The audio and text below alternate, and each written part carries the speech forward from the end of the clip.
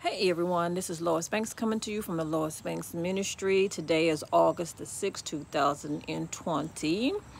And I'm going to share two stories with you, and it's going to be focused on people who are being physically abused, or they're still going through physical abuse. But early this morning, I was just waking up, and sometimes I just wake up really early, like 4 o'clock in the morning, and I heard a guy and a female arguing, and they were arguing on the next block behind my house.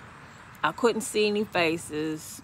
It was dark outside. The lights for that's on the side of homes were on, but I couldn't see any faces. Either they were in front of a garage or in front of a house on the street.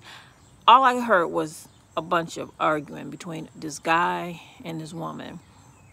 And then it escalated to where the woman started hollering out, "Get off of me, get off of me." So he must have physically did something to her.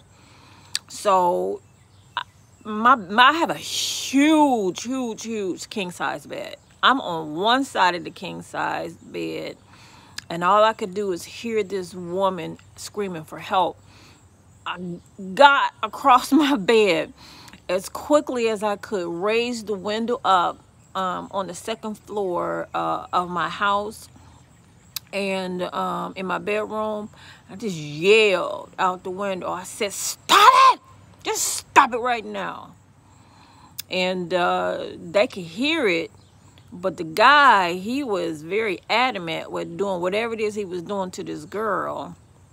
And then, eventually it stopped. But in between time, I was asking God to stop all that foolishness and all that nonsense, because I know all the neighbors.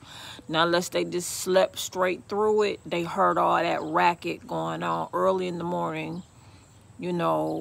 What sound like a woman was getting her tail beat.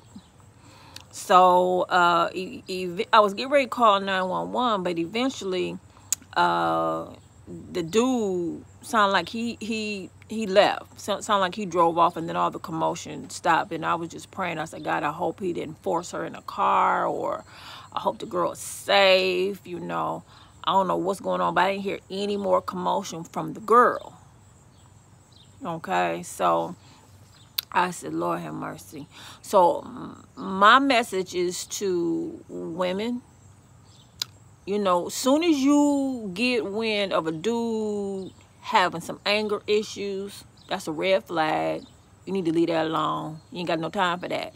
You want to be with somebody who already got themselves together in that area. You do not want to be dealing with somebody who's not able to control his anger, which takes me over to a story about my oldest daughter. Now, I've shared this before. I have 4 grown children, 2 boys and 2 girls, boy, girl, in that order.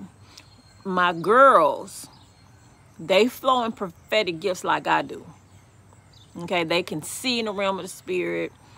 They can hear in the realm of the spirit. They can sense in the realm of the spirit. Meaning they can feel stuff when they walk around people. They can pick up on people's vibes and stuff.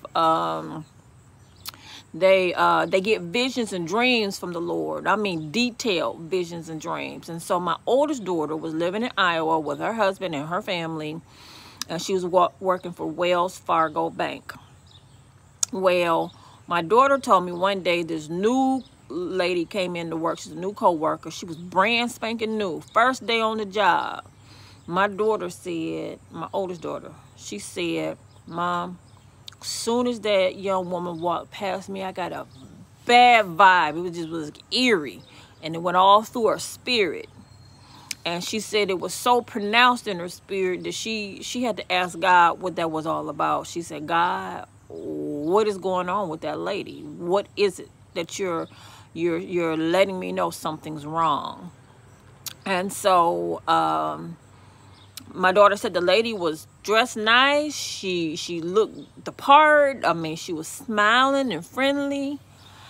My daughter said she went home that night. She got on her knees, was talking to the Lord. She was like, God, what is going on with that lady? My daughter went to sleep. God gave her a very detailed dream, told her everything. God showed my daughter in a dream that the new co-worker would walk into the apartment with her boyfriend. They weren't married.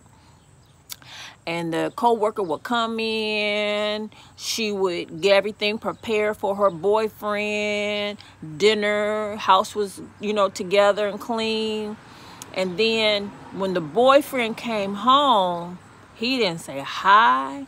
He didn't start an argument. He just came in punching.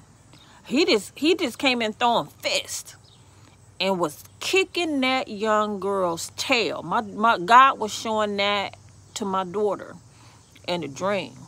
He was beating that girl so bad. My daughter said, Mom, in the dream, God showed me if that lady didn't get out of that situation, that man was going to kill her. That's how bad that man was beating that girl. So the next day, my daughter said she prayed and she talked to God. She said, God, I got to warn this lady. How am I going to warn her? She going to think I'm cuckoo and crazy, walking up to her talking about God gave me a dream and you need to get out of that situation, and giving all the details of this woman's life. You know what I'm saying?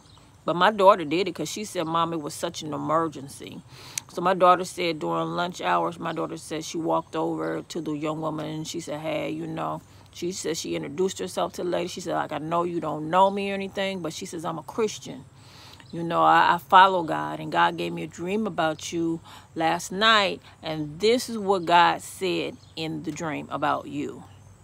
My daughter said that lady just dropped her head and was crying and told my daughter that everything that God showed in her dream was very true and on point and accurate. My daughter gave that young woman a warning. She said, you're going to have to get out of that situation or that man's going to kill you. That's what God showed me in a dream. And then my daughter gave the young woman her telephone number. My daughter said the next day that girl was gone. She ain't seen the woman. She was like, oh my goodness, I hope that woman didn't die. But the whole time my daughter was praying, asking God to help the lady escape.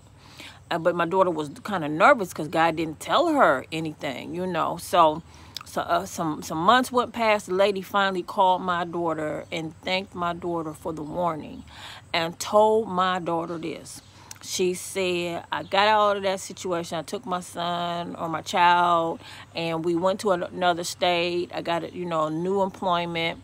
And I just want to thank you for giving me that warning and saved my life. She said her ex-boyfriend got with this other woman after she left, beat the woman to death, and now he's sitting in prison. Yep.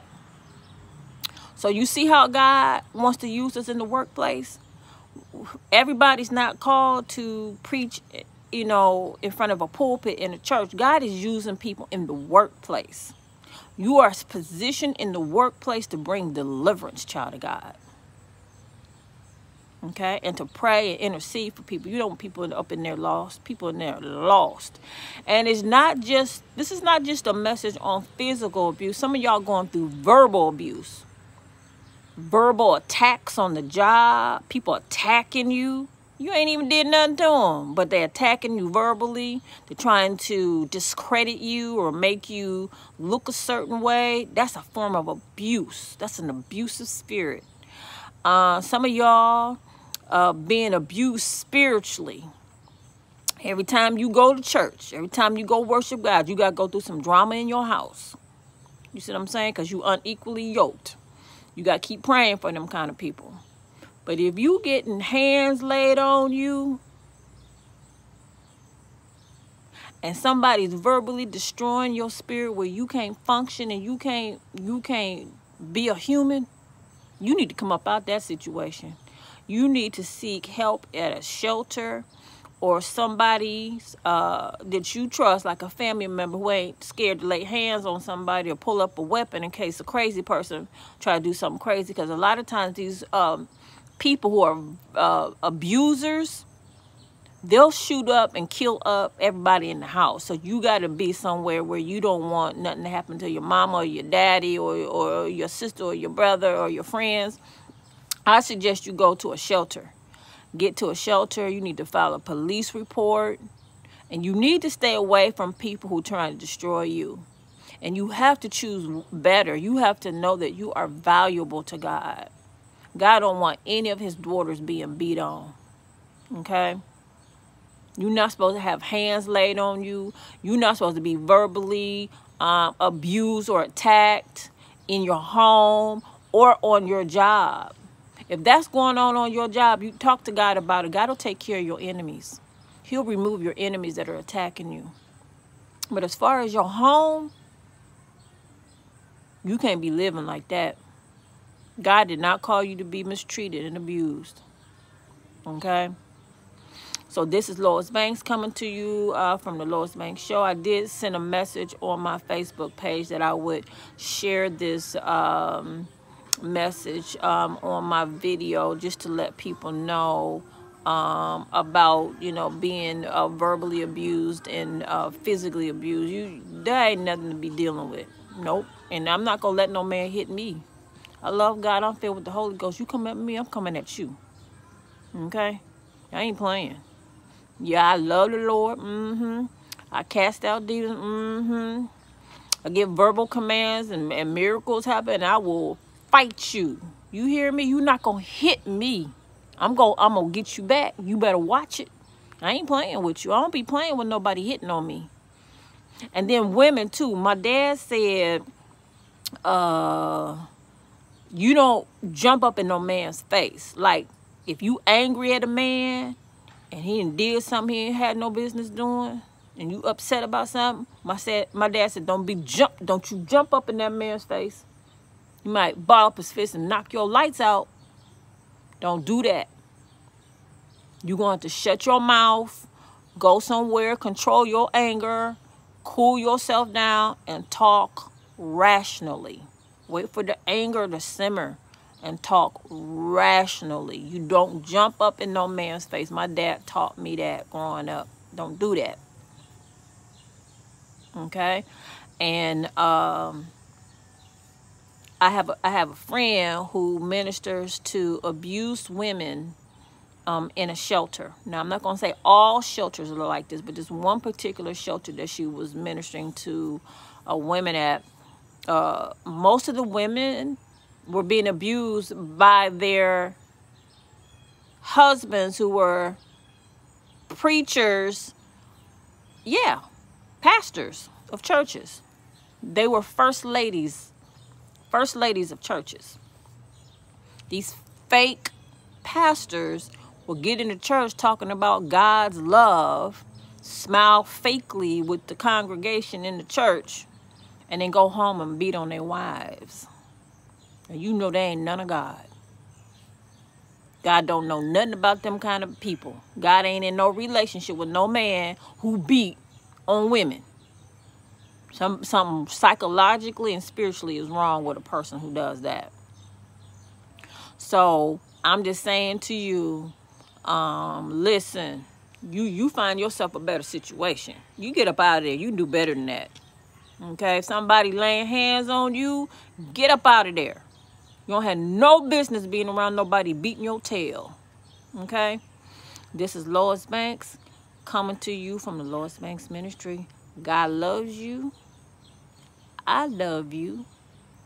And Jesus is Lord, and Jesus will fix it.